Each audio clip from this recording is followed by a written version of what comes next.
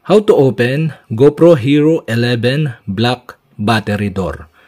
And okay guys, here this is a GoPro Hero 11 black. And okay, go to this left side of this GoPro. Then you can see the battery cover here. Okay, to open this, okay, you'll have to do is, you can see the gap here. Okay, here on the gap, pull out the gap, okay, until you open the GoPro Hero 11 black battery door.